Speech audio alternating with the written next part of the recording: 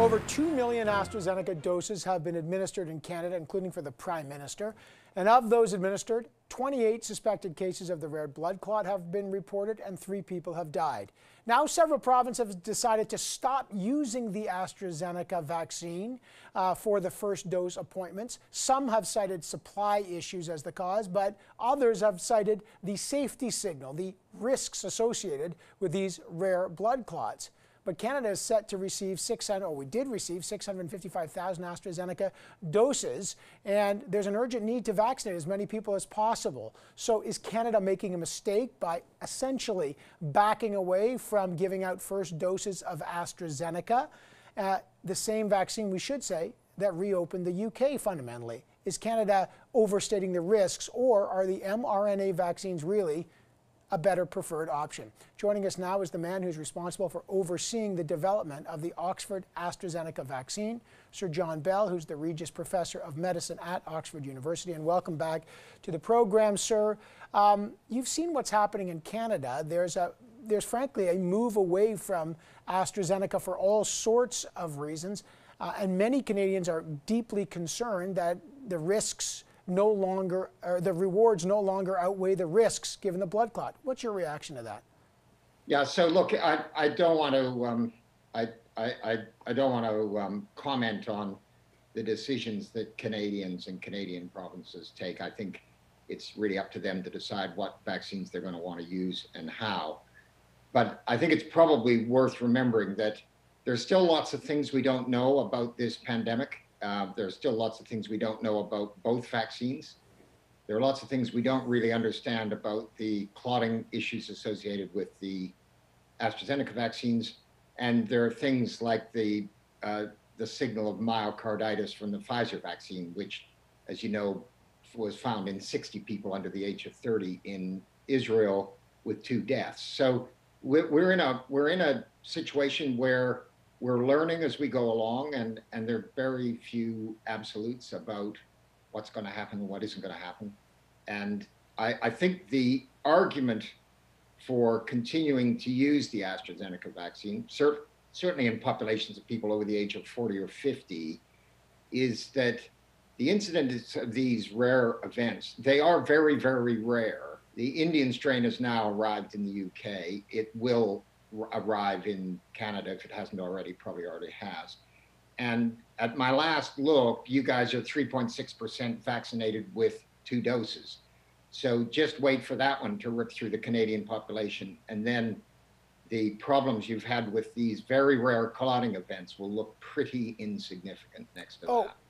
Okay, so John, this is interesting because there's a lot of talk about Canadians who say, I don't want my second dose of this now. I'm going to wait. There's a study in the UK, and we keep hearing from public health officials that there's positive signals about mixing and matching. So if you're worried about AstraZeneca, don't worry about it. Your next shot, we're going to be flooded with Pfizer and Moderna. You can mix and match and take your second shot of Pfizer and Moderna. So we may not need all the 20 million AstraZeneca doses that we've ordered.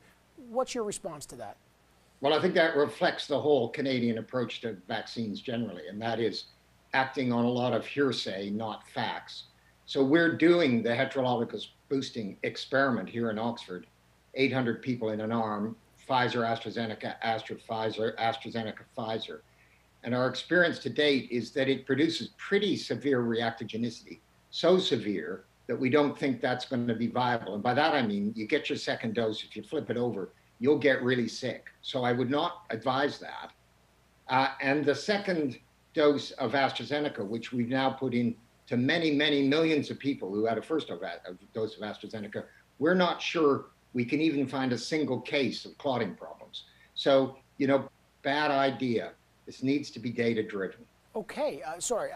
This is really interesting because a lot of people are investing a lot of hope in this, that soon that our health officials are going to say, mixing and matching is possible. And we've also heard it may even be better. 1 shot of AstraZeneca, 1 shot of Pfizer. You're doing the testing. I just want people to understand, you're saying as someone who's looking at that, it would be, if you're one of the 2 million Canadians who got AstraZeneca, you're saying take the second dose?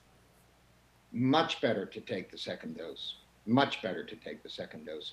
The only reason to think about heterologous boosting, and to be clear, We don't have all the immunogenicity, all the antibody data from those studies because they're big. We're doing them in 800 people each, so it takes a while to get them done. But at the moment, I don't think we would be jumping up and down enthusiastically because the reactogenicity, the effect you have with the second dose, either way you flip it, is pretty severe. And not only that, but you shouldn't, with a second dose of AstraZeneca, you shouldn't need a Pfizer dose. Your antigen reactivity levels will be super high. You'll be fine against all the standard variants. And if you have a third dose of AstraZeneca, your antibody levels go even higher, much higher than they do with Pfizer. So, and you don't get any clotting problems that we see after you've had the first dose. So, you know, come on, guys. Either do the experiments yourself or listen to people who do them. Dr. Bell, I mean, I can see the frustration here because a lot of people now, like we are going to get a lot of Pfizer, but we still have ordered a lot of AstraZeneca. A lot of people are saying when they want a first dose, I don't even want to take the risk of AstraZeneca. I'll wait and get my first dose of Pfizer. In other words, we in Canada, they're literally called the preferred vaccines. Our science officials say the mRNAs are the, quote, preferred vaccines over the viral vectors. Your response to what kind of messaging that sends at a critical time? Yeah, so, you know, look, if you've got stacks of Pfizer vaccine and stacks of Moderna vaccine and you want to take those vaccines, those are very good vaccines. I'm not disputing that at all. If, however, you've got supply chain issues, which I suspect you do, the most important thing at this moment in time is to get everybody a first dose of vaccine. That's what we did in the UK. We really pushed the boat out. We're now 60% of people have had a single dose, probably more now. And actually, we've had no deaths now for many days. There's no hospital admissions. And indeed, even though we've got Indian cases, we're not having too much trouble. So you guys are sitting at 3.6% of the population with one dose. Yeah, unless you've got with two doses of mRNA vaccine sitting in the back room, you need to get on and vaccinate people with any one of the 4 good vaccines: Johnson & Johnson, AstraZeneca, Moderna, or Pfizer. And all this messing around is going to cost lives. It's a public health decision. It's not, you know, it's not some academic game. It's a public health decision. Let the public health doctors make a decision.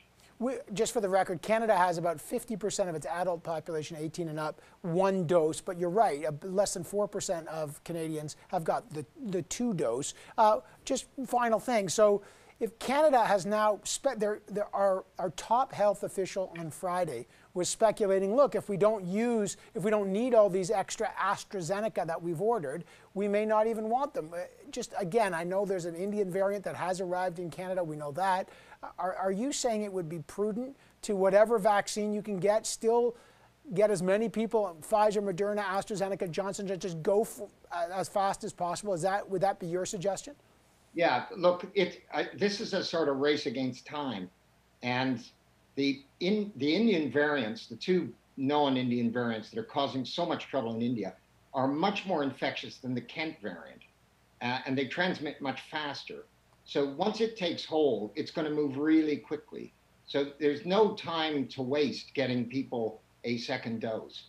And what we can see is that the more people with a second dose, the more people will have antibody levels that are high enough to deal with the Indian variant, which is where we are at the moment in the UK. So my advice is get people 2 doses as fast as you can and hunker down.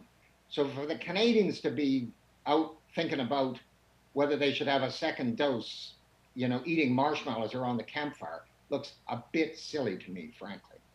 And look, if you guys have got 70 million doses of Pfizer sitting around and you can whack them into people quickly, good luck to you. I have no problem with that at all. I just think this game of waiting around for the perfect solution while there's a massive pandemic coming in your direction, that does not look smart to me. Sir John Bell, it's always a pleasure to have you on the program. Thank you, sir. Nice to talk. See you soon.